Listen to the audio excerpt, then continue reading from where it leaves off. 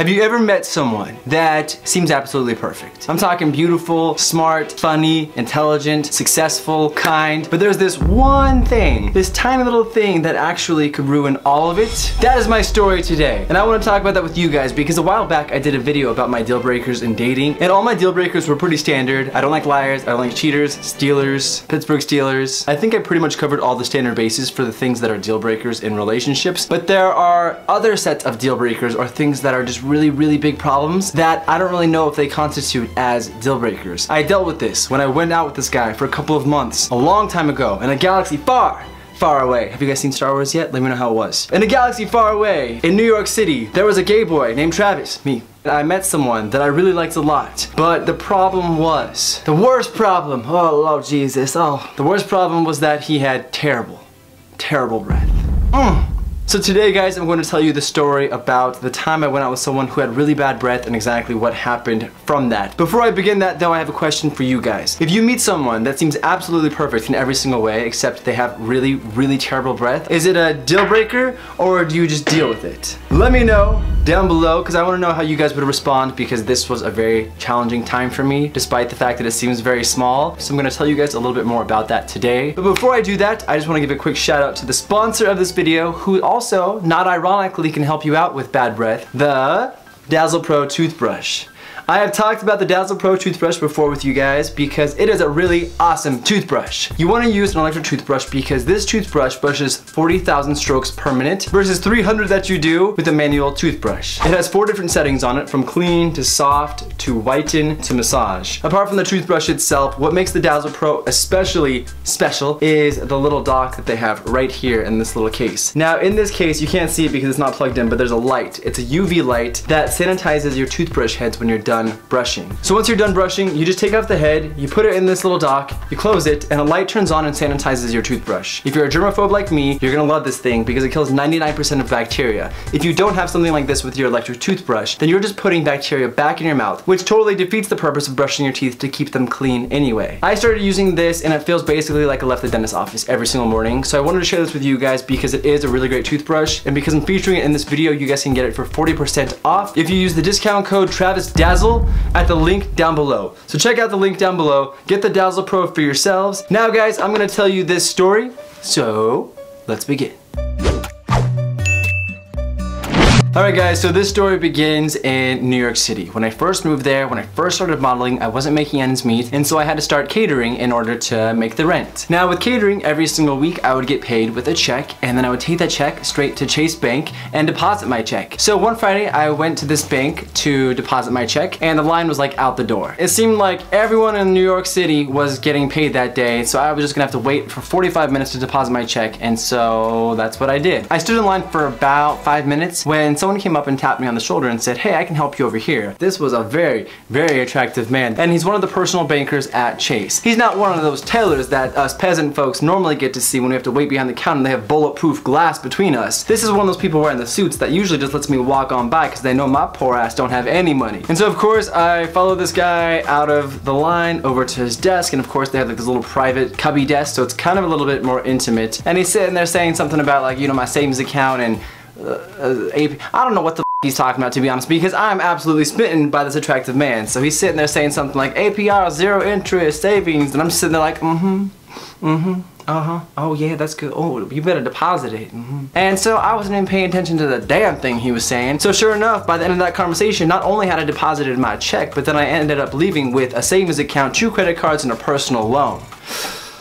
Oh, Lord, I wish I would have thought twice about that. So I left that bank that day and I went home thinking I would never see this Zachary person again. I don't know if I said his name was Zachary, but it was Zachary. So the next day I get a phone call from Zachary, who calls and he's like, "Hi Travis, I just wanted to see how your experience was with us yesterday at Chase." It was good. Great, I just want to make sure that I gave you all the services you need yesterday. Lord, I can think of a service or two you could give me. It was kind of weird to have the banker himself call me, but I figured, you know, that's what you do when you're a personal banker or whatever, but I was still a peasant, so I don't know why he was helping me. And so I was like, yeah, the service was great, thank you so much, I really appreciate it. As we're getting ready to hang up, he's like, "Hey, also I was wondering if maybe maybe you'd like to grab drinks or dinner sometime. So naturally, of course, I said yes. Zachary was like, I don't know, like 25, 27, I don't even remember at this point, it's been so long. But we ended up going out to dinner. At dinner, you know, it's a really great date. I'd been dating some not so great people around this time, so he was really a breath of fresh air.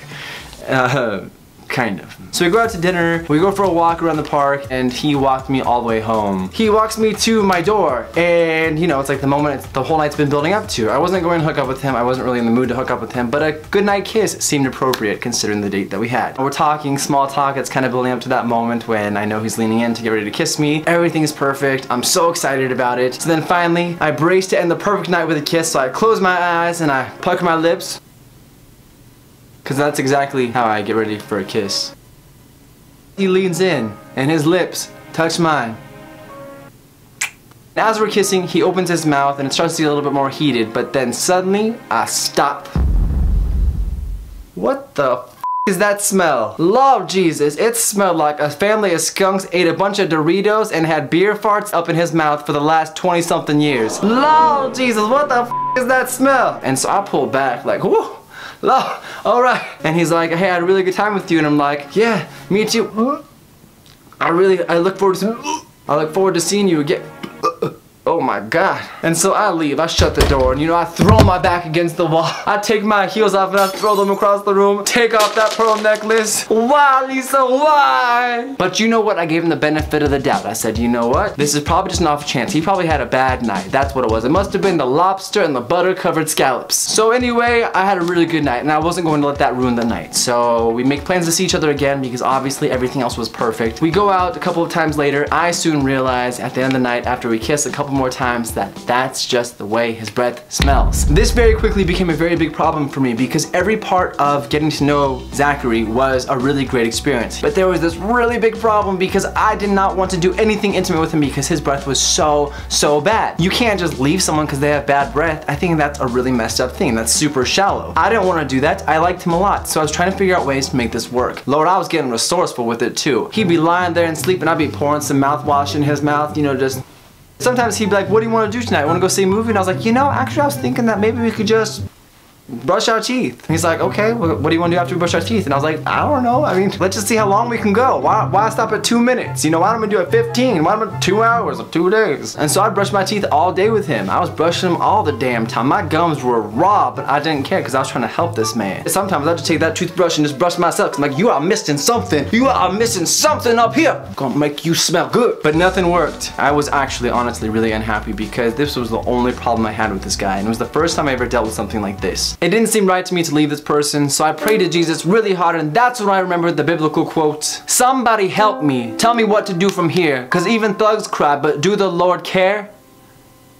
I think that was actually Tupac. So one night, Zachary and I go out to dinner, and I decide I'm going to have a talk with him. And for some reason, the energy is very off that night. We're like not lining up at all. There's kind of tension between us, and I think that it's all because of me. So we had this awkward energy throughout the night, lots of awkward silences, and it's killing me because I hate that so much. Finally, at the end of dinner, I said to him, Zach, I think we need to talk about something. You know, he kind of wipes his mouth and puts his napkin on the table and he goes, sure.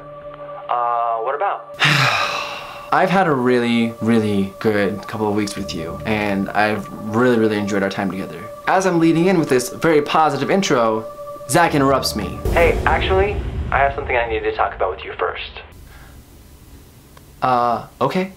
Now in this moment, I thought for sure this man was gonna propose to me. Oh Lord Jesus, he's gonna make me his wife. And this was all so soon, you know. We've been together for 3 weeks, but you know, being the crazy that I was back then, I thought, you know what, this could be a really good story, huh? And so I just waited for him, and I was like, oh my God, what's he gonna say? So I closed my eyes, getting ready for him to pop the question, and then finally he said, listen, Travis, I really like you a lot too. Mm-hmm. And I've also had a lot of fun getting to know you these last few weeks. Mm-hmm. But I don't think this is working.